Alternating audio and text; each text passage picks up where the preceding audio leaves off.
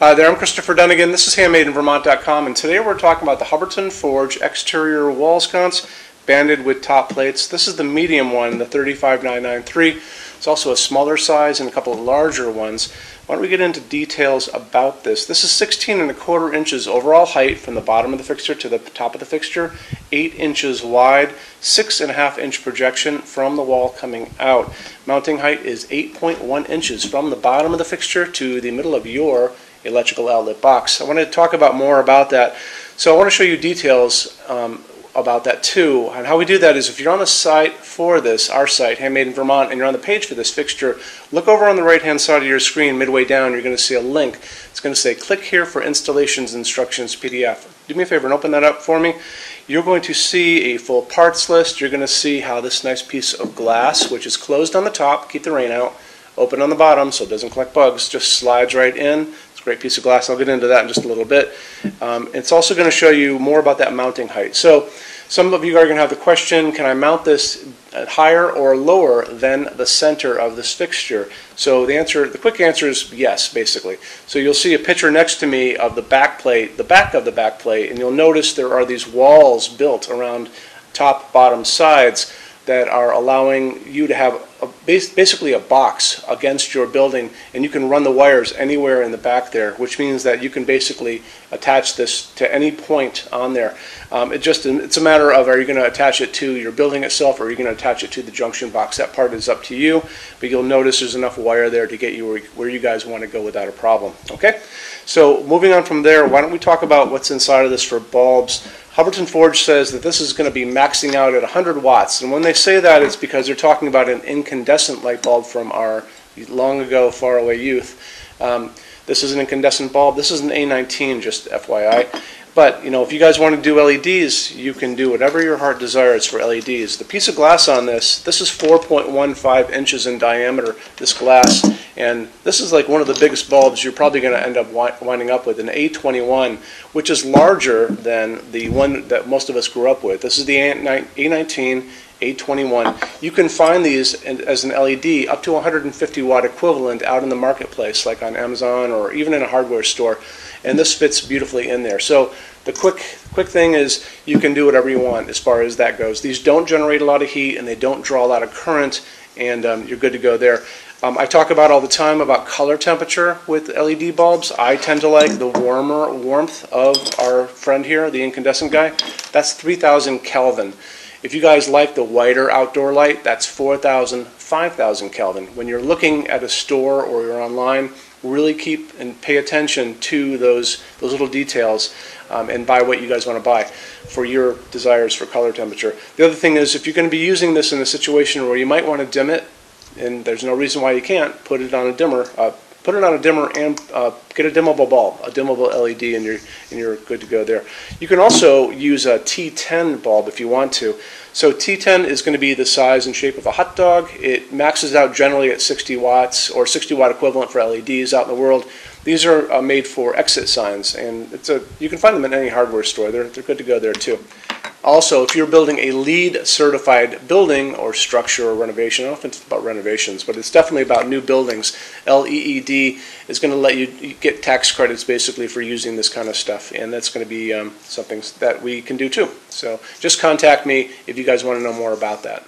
So I want to touch on Hubbardton Forge's glass for just a second. Hubbardton Forge's opal glass is not just another piece of white glass. This is actually hand-blown glass. All of their glass is hand-blown. And to begin with, it's actually a clear piece of glass to start with. And then they come in, they blow a second layer on the inside of white glass. Then they come back and they do a third step where they sandblast the entire outside. So you'll notice when you get these in your hands, they actually have layers of glass on them on the end. You can see them on these two pieces. And it gives it this really soft, semi-transparent, kind of milky quality. It's a soft glowing piece. Really, really pretty. You know, they're really obsessed about details at Hubbardton Forge, and a lot of people don't. I don't think they appreciate it out in the world, but you appreciate it because that's why you guys are here watching this video. There you go. Let's talk about something else. Same kind of idea. They only use aircraft-grade aluminum to make all of their outdoor lighting, and the reason they do that is because aluminum holds up better than any other material in harsh, extreme weather. When you go out and you're out in the world, look up and you'll see those jet airlines flying up there way above your head. They're all made out of aluminum for a reason, because it holds up beautifully, it welds beautifully, it doesn't rust, it's very light, and it's just the best material to use outside. So on top of that, they have developed these outdoor baked epoxy powder coats that can go over this and make them pretty much indestructible, and we're going to talk about that right now. So how they do this, you'll notice in the picture next to me, there's a picture of a woman, and she's actually shooting powdered finish at the fixture, and they take the fixture, let's say this is the fixture to begin with, okay? They wire it up with a wire here, a wire coming down. They run a small amount of electricity through it to make it positive. And what that does, it makes it attract everything around it. So when she's over there spraying little bits of powdered finish, what it's going to do, it's going to go over the entire fixture. It's going to get into every nook, every cranny, top, bottom, sides, the whole thing. They're going to take that fixture, they're going to put it into an oven. That's going to melt that down and make it into a hard epoxy shell. And it makes it, incredibly strong. Because they do this, and these things have been tested in these wind chambers where they have shot, salty seawater at them, basically, because that's what's going to happen on a beach, right? Where a lot of these things are going to end up. They had to really do that to make sure that they're going to hold up for you. And because they have done that, they offer the best warranty for the entire lighting industry. And you can see that over on the left-hand side of your screen. Limited lifetime warranty for residential use, and check it out, and it'll really make you feel better about their products. Okay? Excuse me. So moving on from there, why don't we talk about our showroom in Vermont. We have over 350 Hubbardton Forge fixtures spread across 2 floors. We actually have a What's on Display page on our website. It's over on the red tabs over on the left-hand side of your screen, so you can open up that and check it out. Showroom has also a clearance center. So clearance center stuff is 75% off MSRP. It's an amazing deal for you. It's returns, discontinued things, and showroom samples. If you guys are going to come visit us, do me a favor, bring a big SUV, if you can, if you have one, only because the boxes are set up for shipping.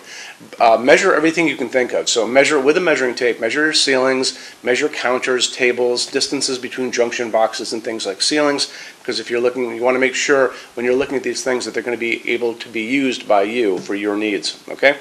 And then also bring an iPad. If you guys are doing a project and you have a tablet laying around at home, take pictures with that. Take pictures, and you can bring that tablet in, and we can go through all those pictures together and look and see what you guys are doing, and I can help you out on that, okay?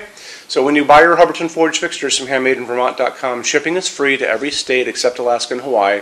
No tax if we ship out of the state of Vermont, and we're the only dealer with 90-day returns and no restocking fees. No one else does that. Some larger items, generally big things on pallets and custom things, are going to be non-returnable. We'll always tell you that on the page for it, so just keep your eyes peeled for that. And then on top of all that, we offer a rush program. So in order for you to get all of these different finishes, Hubbardton Forge doesn't stock. It takes generally about 3 to 4 weeks to get product out. We can cut that time in half, and it is super, super inexpensive. A lot of people don't even know about it. If you want to know about it, the best thing to do is just drop me a quick email, sales@HandmadeInVermont.com, and we spell out the word Vermont. You can also call 802-446-2400 during business hours. And so I'm here every day except Sunday, from 10 a.m. to 6 p.m. Eastern Time if you guys want to talk to me. And then you can email us 7 days a week at sales@HandmadeInVermont.com, and we spell out the word Vermont. So I think that kind of wraps things up on this. You guys have any questions at all, let me know. Thank you for stopping in today. Take care. Bye-bye.